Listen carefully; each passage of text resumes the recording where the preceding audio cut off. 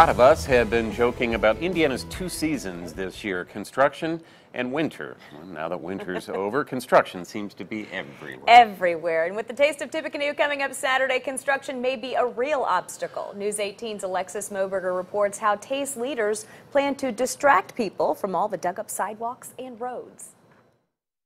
The Taste of Tippecanoe is only days away, but construction is far from over. And bright orange cones seem to be on every corner. It'd be like a little different looking backdrop than you're used to.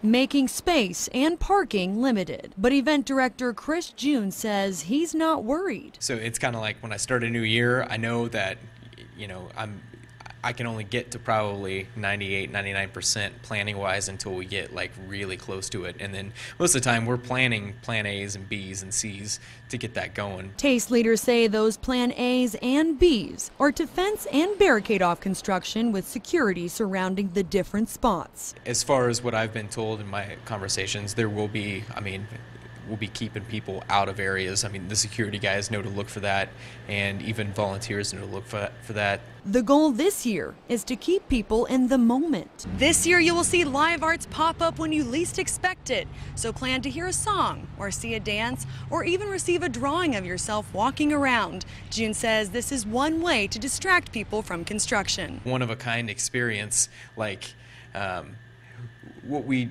challenged our committee to do was to have this experience for folks where they're like, is this supposed to be happening right now? He says parking this year will be limited and encourages people to carpool, bike, or take the city bus. Planners also encourage tasters to plan ahead and park with plenty of time. There's free parking available, of course, on the street where you can find it, and then in the county parking garage, the city parking garage. June says all construction will be put on pause during the taste. Alexis Moberger, News 18.